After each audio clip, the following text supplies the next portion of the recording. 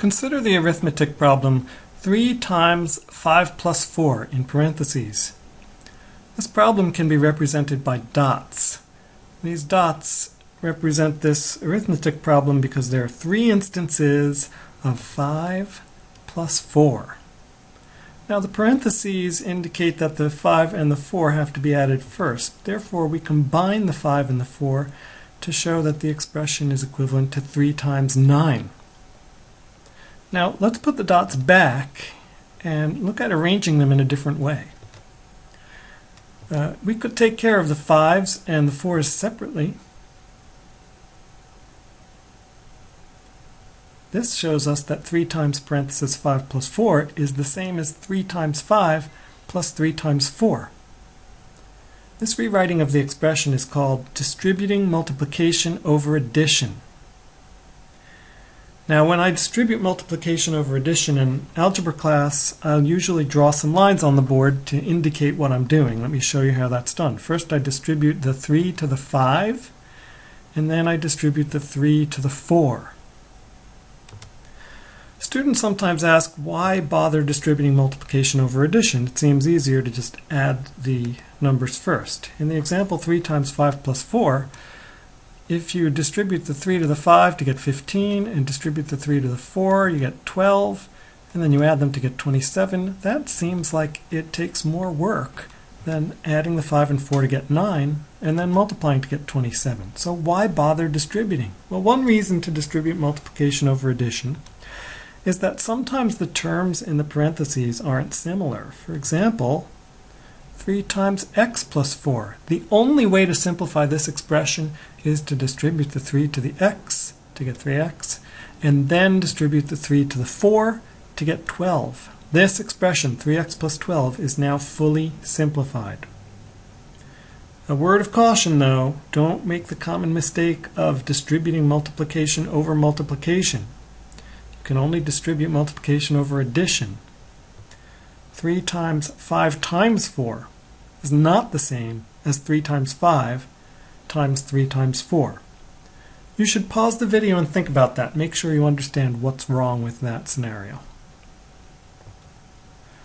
Now we've used dots to illustrate the simplest case of distributing multiplication over addition, but remember that you could have arbitrarily complex examples by including more terms or more factors. Here's an example where we put another term in the first factor, 2 plus 3 times 5 plus 4. Here's one way to represent this with dots. First 2 instances of 5 plus 4, and then 3 instances of 5 plus 4. Now, if I distribute by grouping the 2 plus 3, it might look like this. First I distribute the 2 plus 3 to the 5 to get 2 plus 3 times 5, and then I distribute the 2 plus 3 to the 4 to get 2 plus 3 times 4. This procedure, if represented in dots, this procedure amounts to separating all of the 5s from all of the 4s. Notice, by the way, that there's more distributing to do. So there's another distributing step, and in the end there will be 4 separate groups. 2 times 5 is 10. 3 times 5 is 15. 2 times 4 is 8. And 3 times 4 equals 12. Do you understand why there are exactly 4 terms here? This example is a special case of the more general problem, a plus b times c plus d. To simplify this, you distribute a times c equals ac, a times d equals ad, b times c equals bc, and b times d equals bd. You might remember this process when it was referred to as foiling.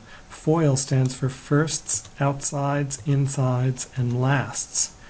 However, you probably won't hear me saying the word FOIL very much this year, because foiling is only one example of distributing multiplication over addition.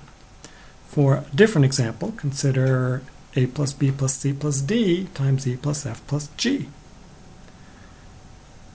If we distribute,